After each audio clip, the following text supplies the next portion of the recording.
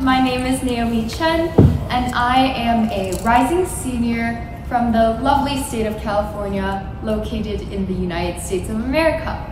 Following my wonderful peer that spoke before me, I have to thank all of those who made this possible. However, I also want to thank those from Virginia Tech, the ones who truly pushed us past our limits in the hours we spent chin deep in state-of-the-art research and technology. I can say with certainty that every bit of our 40-hour course will stay with us in whatever field we choose to pursue in the future.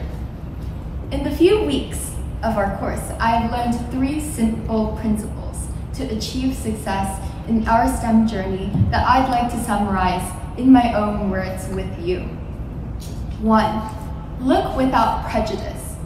From day 2, we arrived at Sinking Creek of Virginia and the New River as we began observing our environments. By measuring quantifiable data, we can be precise and accurate. 2. Think with precision. After the trip, it was all about fluvial system physics and theory, how we could measure water discharge, gravitational pulls, resistance factors. By focusing on one idea at a time, we'll be able to identify the full picture with clarity. 3. Build to assess. After creating an understanding of the problem, it is time to test and build. Our last days of class consisted solely of research and lab project work, using image analysis tools like ImageJ and Python. We had defined a problem and were ready to provide an answer. After a series of testing, of course. Look, think, build. I believe this is not only the most effective way of lab protocol that we have experienced in our courses at Virginia Tech, but a great approach to problem solving.